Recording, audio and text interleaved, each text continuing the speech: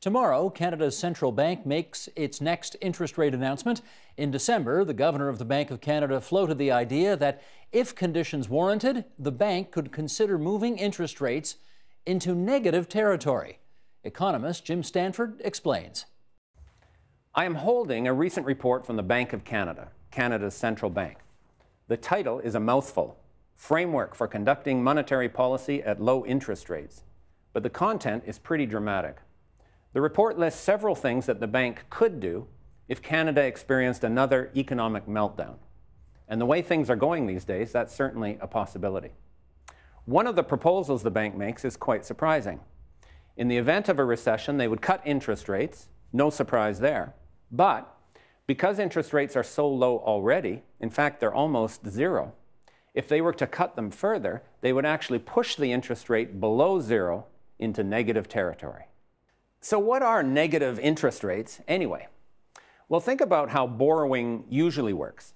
You go to the bank and you borrow some money, let's say $100, and you're going to keep the money for a certain period of time, let's say for a year. After the year, you go back to the bank, give back the money that you borrowed. But that's not the end of the story. You also have to pay interest on your loan. So let's say the interest rate was 1%, just to keep the math simple.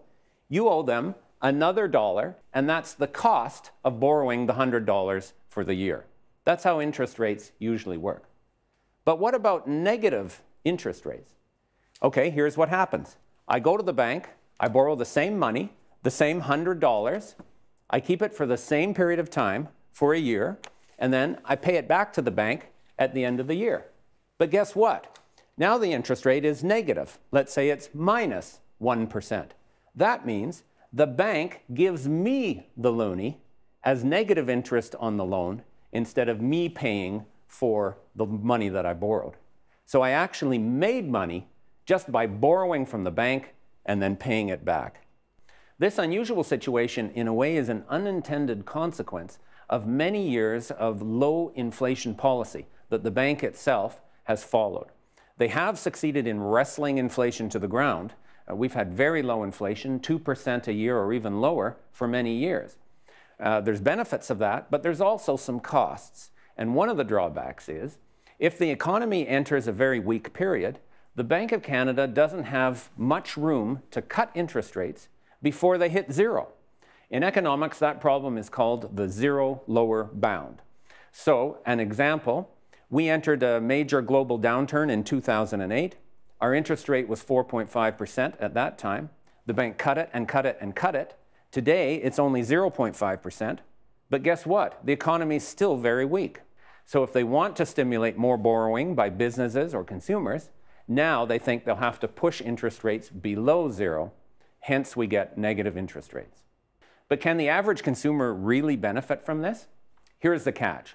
Like most everything else in the financial world, how things work for the average consumer is quite different from how they work for the banks and the brokerages and the other big players on Bay Street.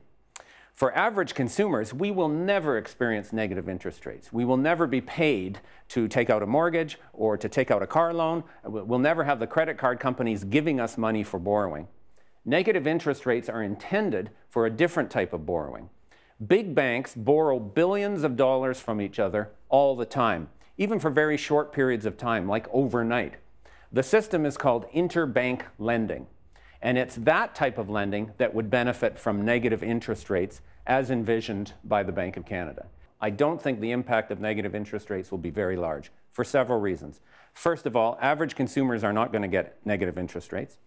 Their interest rates may come down a bit, but remember, interest rates have already been very low for many years, and there's only so much borrowing that businesses and consumers can take on. The bigger problem in our economy is an unwillingness to spend, particularly in the business community, because they're worried about the future.